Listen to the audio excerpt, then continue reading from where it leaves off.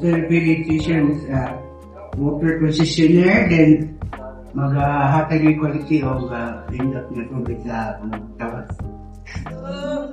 Di ko sa mga per gallon yan. Ang per gallon naman is 10 pesos. So may mga challenges na encounter ninyo sa paghimo sa business na?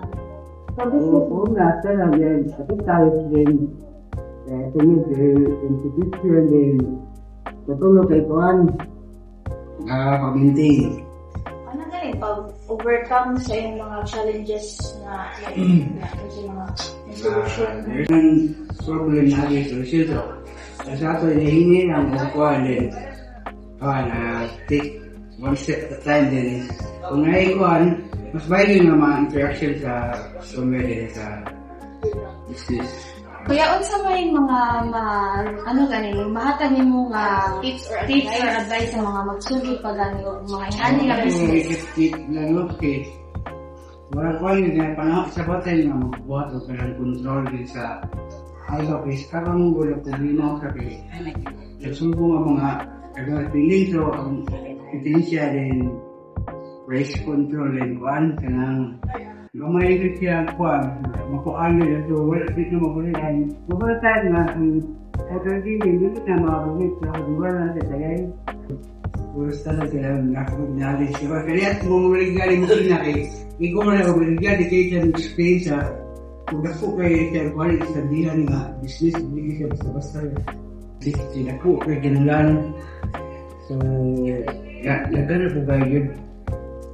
Nagana bigay ng siya dito. Magandang time kuan.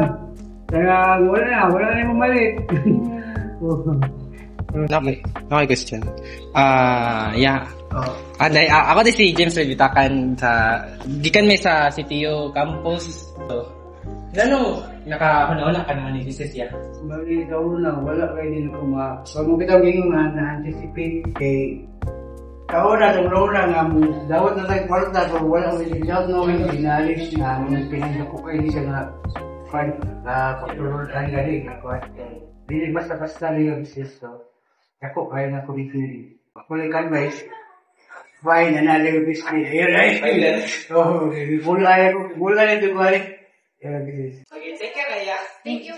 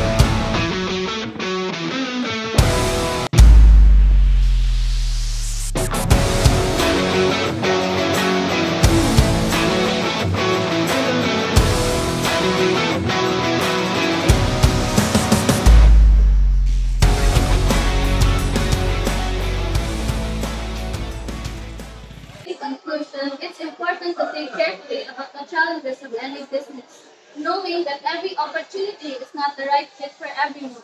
Instead of feeling discouraged, the entrepreneur encourages you to explore different ideas and find something that suits your passion in the market. With a positive attitude and good research, you can choose business that aligns with your goals and leads to success. Thank you.